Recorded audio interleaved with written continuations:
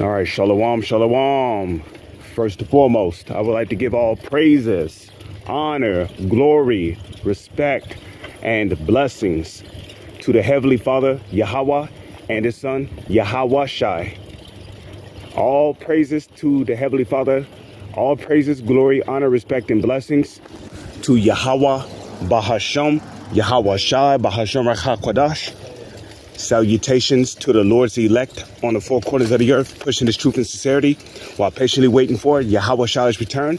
And double honors to our apostles and elders of Great Millstone, which have taught us everything we know through the spirit and power of Yahweh, Bahasham, Yahweh Shai. And welcome to another In Transit. This video is being brought to you by the spirit and power of Yahweh, Bahasham, Yahweh Shai. This video is going to be about how Cornelius is an Israelite. Okay, that's right.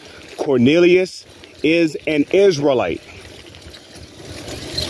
And the best way to understand that is you first got to know your enemy outside your nation.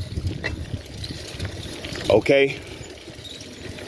You got people who say that Cornelius was an Edomite, right? Well, let's look at some of the characteristics of an Edomite. Know your enemy, right? So let's look at some of the characteristics of an Edomite.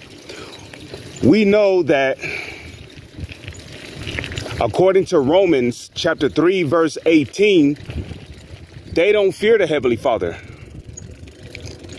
Okay?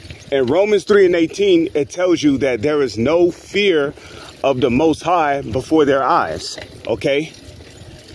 Also, when we go to the book of Psalms, the 14th chapter, it clearly states, when you go to the book of Psalms, the 14th chapter, it says what? The fool have said in his heart, there is no God. So you know why they don't fear the Most High? Because they don't believe He exists.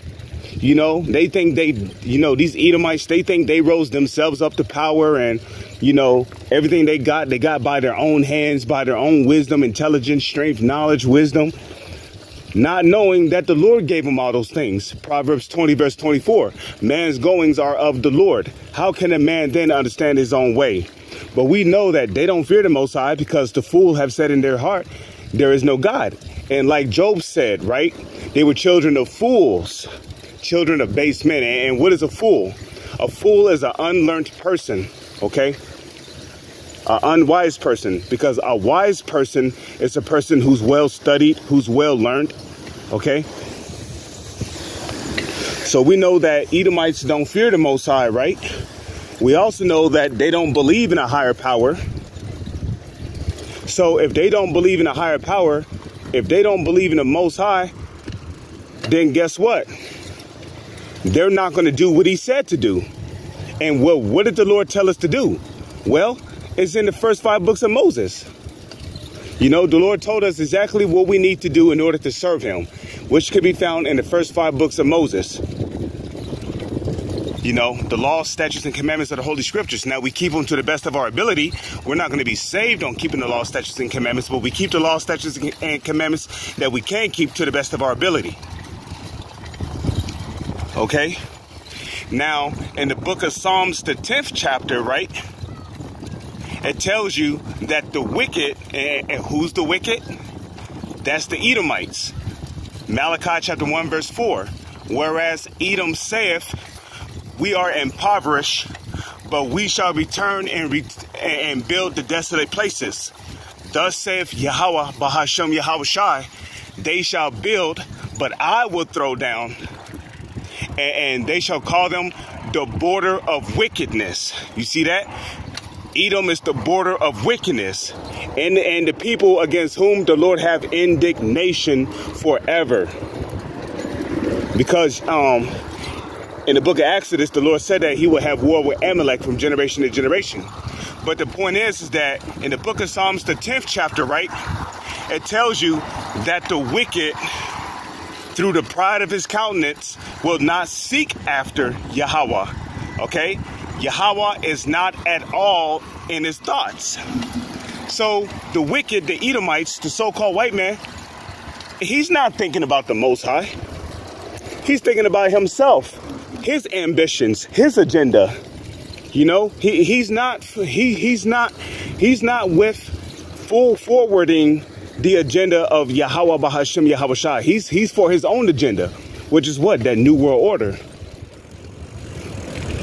So we know that the wicked is not going to seek after the wicked, which is the Edomites. We know they're not going to seek after the Most High. Okay, why? Because God is not at all in his mind, and the fool have said in his mind, there is no God. Which goes back to Romans 3:18. There's no fear of Yahweh before their eyes, because they don't believe in a higher power. Okay. You know, now in Isaiah chapter 26, verse 11, it says what? Let favor be shown to the wicked, yet will he not learn righteousness. In the land of uprightness, okay, he will deal unjustly and will not behold the majesty of the Lord. And what's the majesty of the Lord? That's his ways, his law, statutes, and commandments. You know? And it's like that with the other heathens, you know? Heathens don't really believe in the Most High. But the so-called white man, he especially don't believe in the Most High. Now, when we look at Cornelius, okay, who is an Israelite, it tells you that Cornelius feared the Most High and gave reverence, and he prayed. Okay? How the hell are you going to pray to a God if you don't believe in him? It don't make any sense, right? We know that Cornelius feared the Most High. And he was also a charitable person. You know, he gave charity. That's in Malachi, I believe the 3rd chapter. It speaks about your tithes. That's also in the book of Leviticus. It speaks about your tithes. So we can also say that Cornelius kept the laws. Who were the laws, statutes, and commandments given to? The Israelites, okay? So we know that Israelites are going to fear the Most High. And guess what? Cornelius feared the Most High. And he prayed to him always.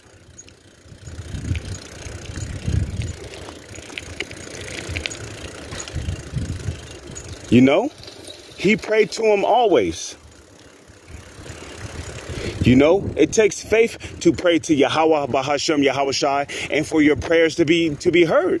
Yeah, because the scriptures speak about, you know, when you pray to the Most High, you're not supposed to waver. You're not supposed to question if your prayers are going to be heard. Okay.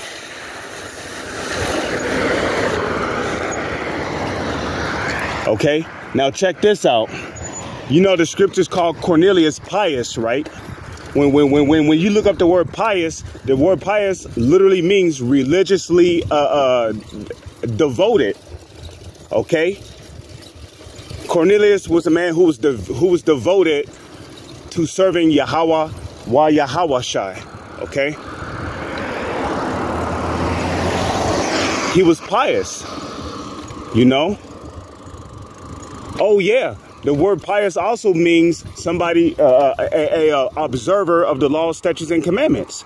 So we know that Cornelius was also a observer of the law, statutes, and commandments of the scriptures.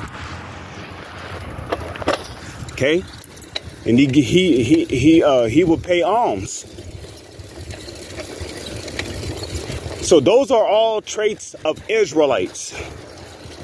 The Israelites have been known for fearing and serving the Lord. But then you'll get a jackass, you know, some random big lip, bald headed, hurt nigga, you know, tears coming out of his eyes. Nah, man, Cornelius was an Edomite, man. See, it proves that Edomites can make it, boy. You know how them niggas get, man. The bald headed, sweating. But we got a big fucking gap in his tooth and shit, between his two tooths. Nigga looking like a beaver and shit. Talking about Cornelius was an Edomite, bro. The type of nigga who say bro with a W instead of an R. He was an Edomite, bro. Nah, no, he wasn't. No, Cornelius was an Israelite. Okay? And furthermore, we know that the Lord is not the author of confusion. Okay? We know that the Lord is not the author of confusion. Goodness gracious. Okay? Because in Hebrews 12 and 16, it says what? Lest there be any fornicator or profaned person as Esau, who for one morsel of meat sold his birthright. For ye know how that afterwards, when he would have inherited the blessings, he was rejected. Why? For he found no place of repentance, though he sought it carefully with tears. Now, when we go to Malachi 3 and 6, we know that it says, the Lord don't change, okay? It literally says, for I am the Lord, I change not. Therefore, ye sons of Jacob are not consumed. So we know that the Lord is not a double-minded man, okay? He's not going to just change his mind and then start opening up, to the other nations. Nah, the Lord don't change. So we know that Edomites have no hope of salvation. In the Zondervan's a Compact Bible Dictionary, which was written by so-called white people, they tell you that Edom was the only nation that was not promised any mercy.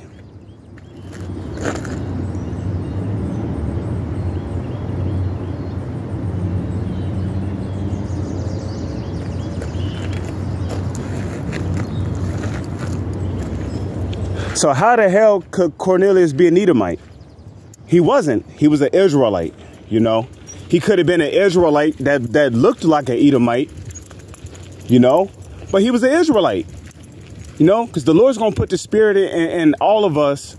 The Lord's going to put the spirit in his people to serve him.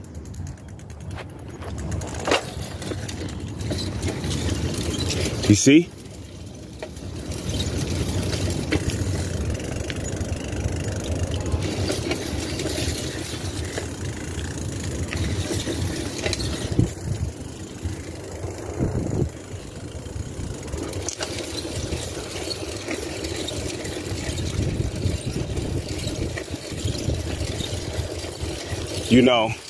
In order to understand, how Cornelius was an Israelite, you have to, so like, I'm gonna cut through it real quick.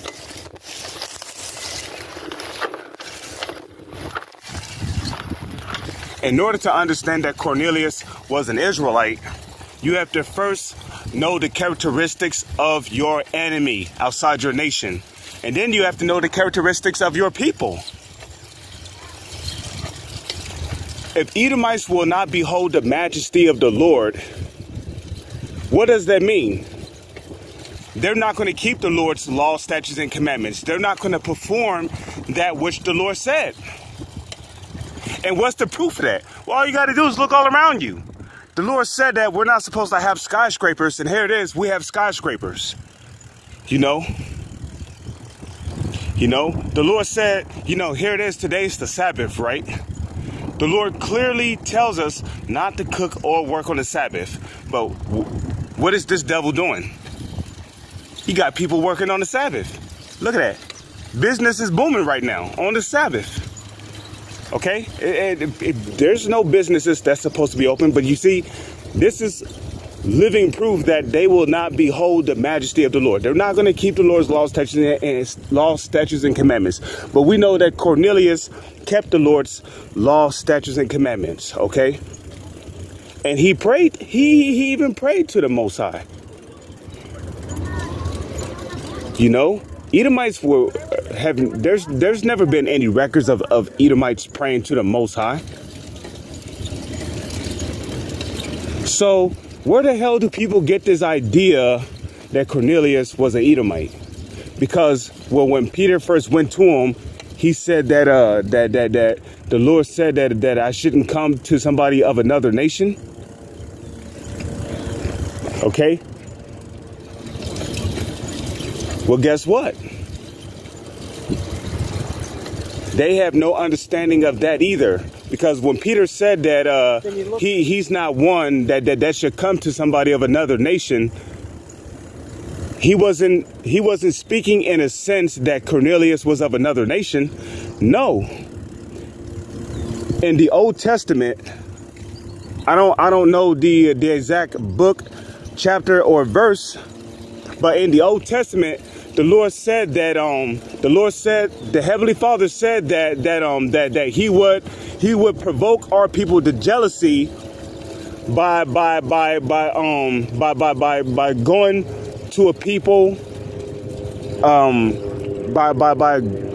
going to a people which were not called by his name, or something like that, which he was talking about provoking our people to jealousy by basically dealing with the Israelite Gentiles. Okay, because the Lord clearly said that he would provoke our people in the Old Testament. He said that he would provoke our people to jealousy by going to a people of another nation, which he wasn't talking about dealing with another nation. You know, he was actually talking about, you know, going to the Israelite Gentiles. That's why in the book of Matthew, right, what did Yahweh say? He said he has not come but to the lost sheep of the house of Israel. Okay, he has not come but to the lost sheep of the house of Israel. And what is that? Who are those lost sheep? That's those Israelite Gentiles who don't know they're Israelites. You see? That's talking about the Israelites who didn't know they were Israelites. They might have looked like Hamites. They could have looked like Edomites. They could have looked like Ishmaelites, Arabs, East Indians, Elamites, so-called white people, Edomites, Hamites, Africans, you know, which are the Africans. You see? So the lost sheep are those Israelite Gentiles, Israelites that look like people of another nation, but they were still Israelites because their father's lineage on their father's side goes back to so-called Negro, Latino, or Native Indians, okay? And that's also according to the book of Numbers 1:18, where it says that the Israelites shall be gathered by the pedigree, the house of their fathers, roughly paraphrasing. When it says the house of their father, when you look up that word house goes back to lineage, okay? Your bloodline, okay? The man determines the nationality of his child. So if your father is an African, you're an African. If your father's a so-called white person, then you're a so-called white person, Edomite. If your father's line go back to Amalek, you're an Amalekite. It's just plain and simple, man.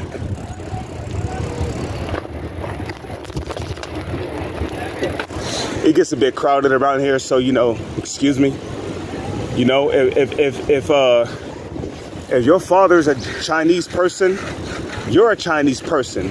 If your father is a Japanese person, you're a Japanese person. If your father's an Israelite, you're an Israelite. So you see, your father dictates your nationality. Point blank, period, you know. So Cornelius, his father's lineage goes back to Israelites. Okay? And the fact that, you know, he was keeping the law, statutes, and commandments, and he was even praying to the Most High, which takes faith. Scriptures tell you in Ephesians that faith is a gift. I believe that's Ephesians, the 3rd chapter. Faith is a gift. Okay? And faith is a gift that is given to an Israelite from the Most High. The Most High is not going to give a heathen faith to believe in him. Point blank, period.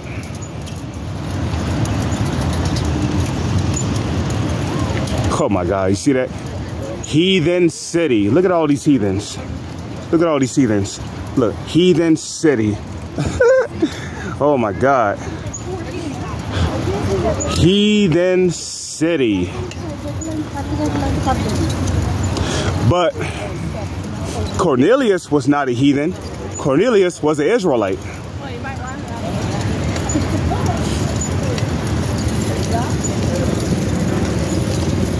Okay? In the book of Psalms 147, I believe verse 17, it tells you that the Lord showeth his statutes unto Jacob, his laws unto Israel. He have not dealt so with any nation, meaning what? He have not dealt so with any other nation. There's only one nation of people that the law, statutes, and commandments was given to, and that's the Israelites. You see? You know, the law, statutes, and commandments was given only to our people, no other nation. So we can also say that Cornelius was an Israelite because he kept the law, statutes, and commandments. And he feared the Most High. And in Romans 3:18, it tells you that Edomites, Romans 3:18 tells you that Edomites don't fear the Most High. But Cornelius feared the Most High. That's a trait of an Israelite. It takes faith to fear the Most High. And faith is a gift, which is waterfall. Faith is a gift, and that's according to Ephesians. But yeah, you know, I just wanted to do a video on that, man. You know, from time to time again, there'll be a controversy on the whole thing. With that, I'm gonna say shalom. So on to the next one.